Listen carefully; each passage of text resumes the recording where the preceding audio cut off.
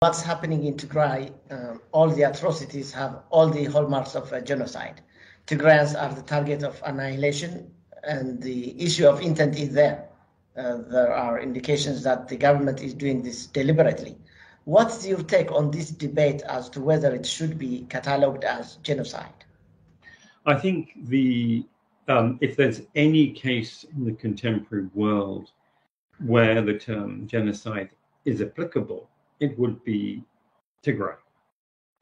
I think that if the State Department investigation into what was happening in Tigray, the report was completed 13 months ago. If that were to be unveiled, I think we would probably see the conclusion of the investigation is that there is a case to answer.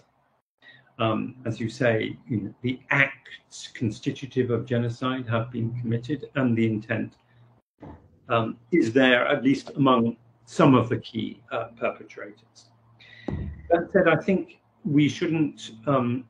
We need to be careful, because if we fetishize the term genocide, we may end up misleading ourselves. There is no international obligation in law to intervene to stop genocide.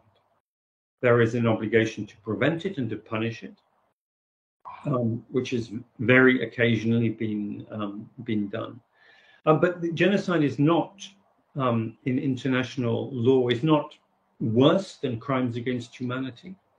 The two are co-equal as the most terrible crimes on the book.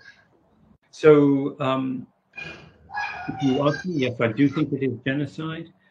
I do warn that talking about genocide as though somehow getting an acceptance of genocide in the international community would make a huge difference. I don't think it will make a huge difference, sadly.